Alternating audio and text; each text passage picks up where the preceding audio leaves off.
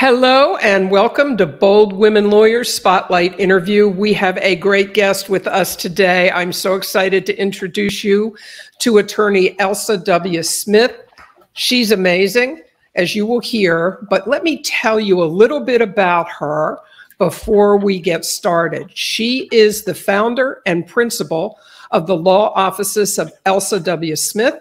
She focuses on wills and estate planning. She counsels individuals, families, and business owners in the creation of wills, trusts, powers of attorney, and advance directives. Now, you wouldn't believe it looking at her, but she has over 20 years experience as an attorney. She is a native Spanish speaker. She is of Afro-Cuban descent. She is a proud minority and woman-owned business owner.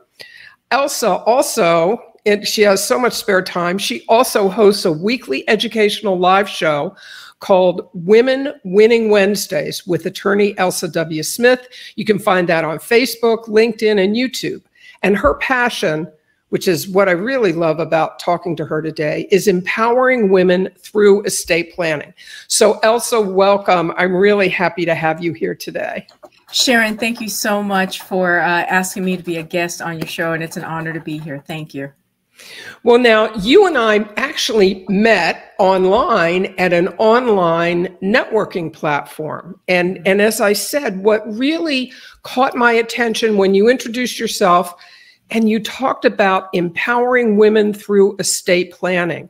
And that totally caught my attention for two reasons. One, I thought that's a powerful message to send to women. And then on the business side, I thought, ooh, and that's a great marketing message. So I really wanted to have you come on so we can talk more about what you're doing in the trust and estate world, and how you came, through your journey to get to this point.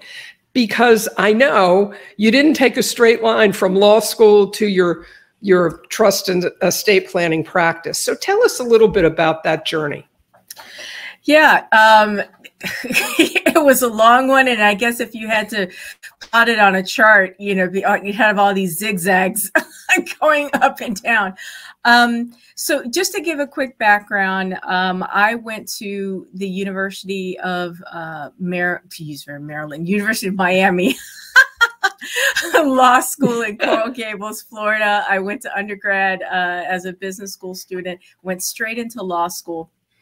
After law school, I remained in South Florida and did a number of things. I did a lot of criminal work, criminal appellate work.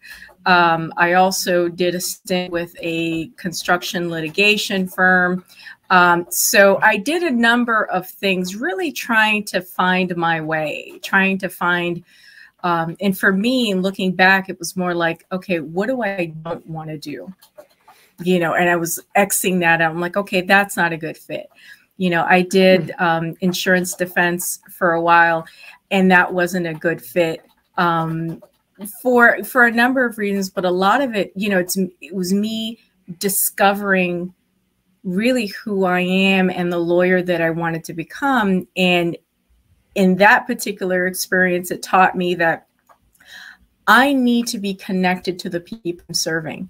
I can't represent, at least it doesn't feel good to me. This is my experience. It doesn't feel good to me if I'm not sitting across the table or even on a virtual platform, talking with my clients, understanding their needs, their wants, their hopes, their aspirations. That's important to me. So, that was, again, part of the discovery. So I also served in the Broward County Support Enforcement Division. It was getting people to pay their child support. Wow. This was back when that the office is no longer in existence, but in Broward County in Florida, there was such an office before it all became part of the state. But I did that for a while too. And fast forward. So how did I come to Maryland? Well, it's rather a romantic reason. I did it for love. I met my husband while on vacation in Maryland after I guess, almost 2 years of being in the support enforcement division of that Broward office, and things aligned, and I said yes and decided to just uproot myself.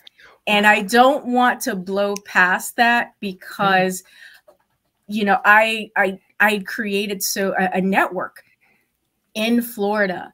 You know, I was, you know, the head of a very prominent minority bar association, you know, at a time in Palm Beach County, and a number of things. And I developed just wonderful relationships. So I said to myself, okay, I'm going to uproot. Don't you love the motion sensors? Yeah, I do. I love that. You know, stuff happens. You can't control it. So, okay, that's fine. That's what I love about Zoom. Yeah. Yeah, and I love about going live. It's that you just got to roll with it. You roll with it, right. And that has been, it's funny enough that I mentioned that that's kind of been my life. I've had to pivot. I've got to roll with it and not let anything faze me. So going back to my journey, I uprooted, moved to Maryland, and then I started, I waved into DC because I practiced, you know, so many years, I was able to do that. So I started doing contract work, e-discovery work in the District of Columbia. And I was privileged enough to work for some really amazing, like really, you know, white shoe law firms on K Street. And, you know, it definitely, it paid the bills, beefed up my retirement savings, which was great, and which really helped, particularly as we all weathered, you know, 2008, you know, and all of that. And when everybody was like cringing and not looking at savings accounts and all that. And lawyers left and right were losing their jobs. You know, I was blessed to weather that storm. And you know, I happened to be working on a number of matters, but one in particular that like carried me through 2008 was for a prominent firm in DC, and you know, dealing with big pharma issues, and I'll leave it at that. So that, you know, but then it got to the point where I said, okay, it's paying the bills, you know, and that's great, but there was still a part of me that wasn't satisfied. And it was that need to not only be actively involved in the legal community, but also serving.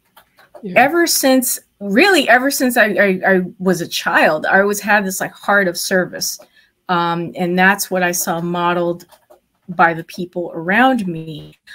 So I'm like, I need to get back to that, because that part of Elsa is not being satisfied. Again, I hardly knew anyone. I was recreating myself, much like, you know, and you mentioned earlier on in my intro that I'm Afro-Cuban. Now, just insert the fact that my parents fled Cuba's communism when Castro came to power. So they came to the States having to recreate themselves, barely knowing the language. So that whole recreation and starting again, that's in my DNA.